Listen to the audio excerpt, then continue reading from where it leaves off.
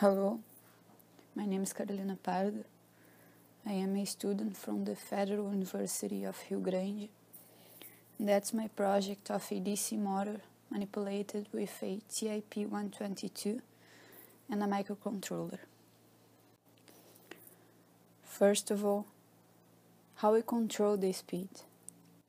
The speed control of a DC motor is dictated by the amount of tension he gets.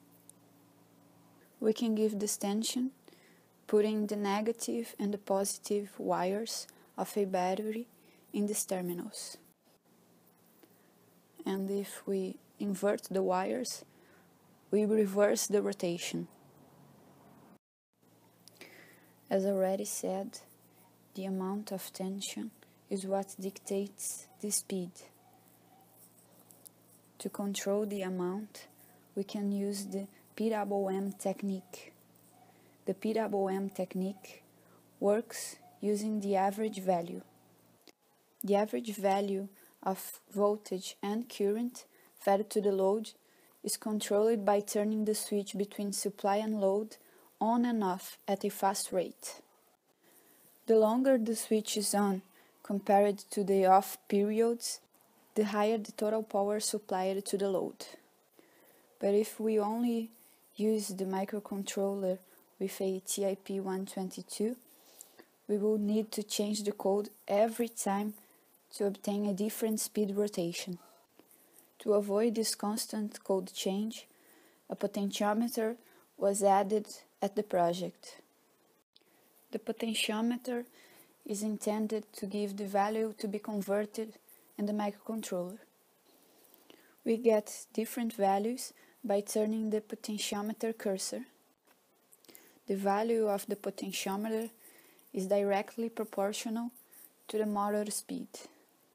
Besides the potentiometer, we had some other materials in the project, like a Arduino Pro Mini, a protoboard, jumper wires, the DC motor, 2 batteries, a battery holder, a diode, and the transistor TIP122.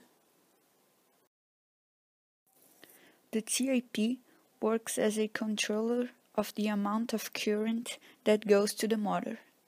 We feed his base pin, and then the current only goes to the emitter if the collector receives a tension. This collector tension is controlled by the microcontroller. The microcontroller used is the Arduino. The Arduino code will be used to convert the values of the potentiometer to the TIP. A protoboard and jumper wires also were used. They had the aim of connecting the electronic components. So here we have the data path. It's simple. The value of the potentiometer goes to the Arduino. The Arduino converts the value to the TIP's range, and then the TIP controls the amount of energy that goes to the motor. And here we have the final montage.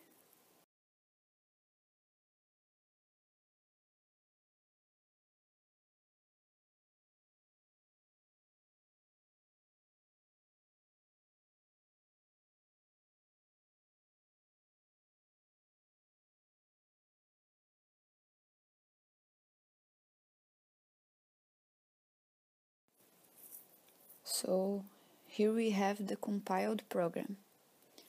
In the first part, we have all the selection pin. Later, we can see the void loop. In the void loop, we can have the part where the value of the potentiometer is read and then divided by 4. The value is divided by 4 because the TIP only works in the extent of 0 and 255.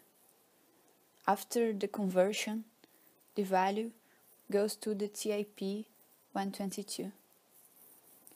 If we increase the value of the potentiometer, the value of the speed in the motor, it will be increased too. Then, with all previous steps mounting and the code compiled in the Arduino, we got the speed control of a motor without the need for changing the code.